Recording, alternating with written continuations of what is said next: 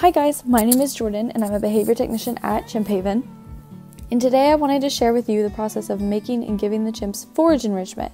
So first I'll put on gloves and a mask, and I need a good bin to put the forage in. So I'll go outside and grab one of those and we'll get started. So we actually ordered ahead and got some snap peas, and that's going to be like the base of our forage today.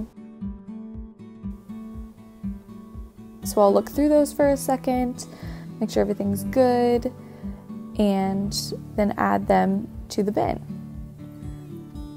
I originally grabbed a handful and then decided it might just be easier to dump the whole box in. I'm also going to get some frozen corn to put into it. It is frozen to the lid, so I decided to wait a second and let it thaw. But I like using smaller items in my forages because it's a little bit harder to find. The chimps have to really look for it when it's scattered around. So I also choose some pumpkin seeds and some craisins to add, things that the chimps like, and I'll add those to the mix.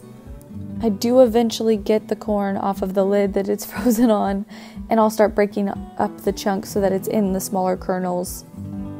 That way when I throw it out, it scatters. I also think that it's missing some nuts, so I'll go grab some mixed nuts here in a second and start adding those in. I like the mixed nuts because they are in a shell, so the chimps will have to crack the shell to get to the nuts inside. So I'll add a few handfuls of those.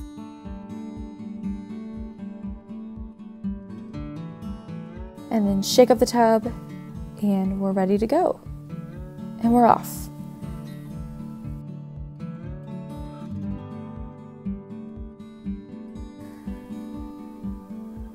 All right, and we're driving to Flora's habitat to see what they're up to this afternoon.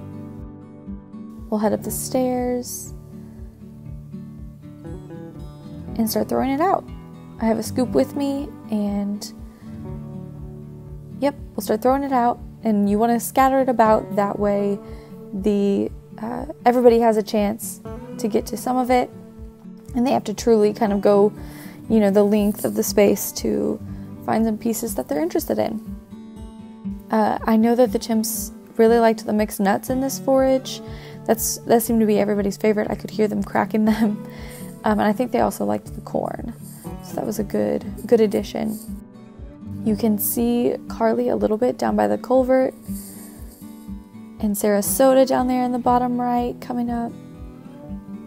So I'll kind of check for a minute, make sure everybody's enjoying it, see what they like, what they don't like, and that can inform my forage decisions for next time.